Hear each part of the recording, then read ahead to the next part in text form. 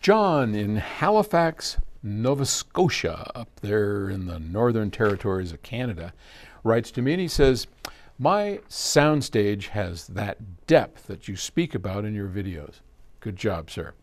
"After moving to a new home, my new listening room cancels everything below 50 hertz and has quite the dip around 200 hertz.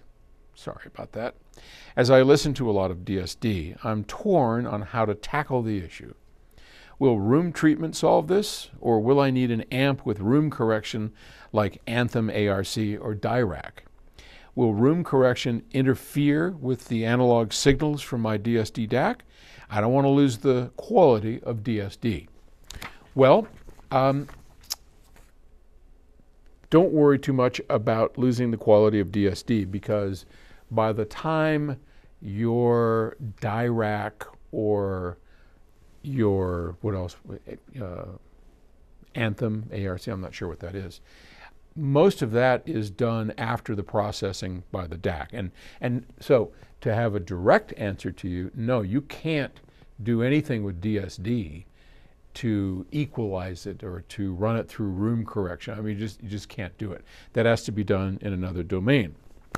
But worse for you, my friend, is that if you have a suck out, it is very unlikely that room correction is going to fix it. Room correction is really good at fixing bumps to where you've got this woo, and you have this sound. You can lower it down pretty easily so that the speakers don't put out that sound. But if the room is sucking out bass frequencies or your 200 hertz, that's a problem. Because even if you jack that up through your speakers to where it's now going like this, it's unlikely that's actually going to do anything other than stress out your amplifier. And the reason is that anytime you have a room suck out like that, it does a pretty effective job, and increasing the volume on that particular frequency doesn't usually help much. It's not a good strategy. So the strategy you need for everything below, 50 hertz, is a subwoofer. The reason a subwoofer works is because you can put it in a different part of the room, even if it has to sit, right behind your seat or right in front of you, I mean, wherever, you can get it to work to where it fills in that because it's in a different part of the room.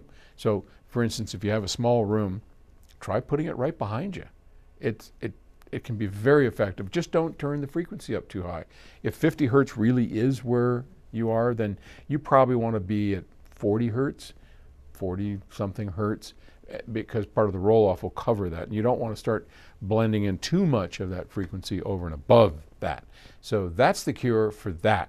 The 200 hertz, I don't know.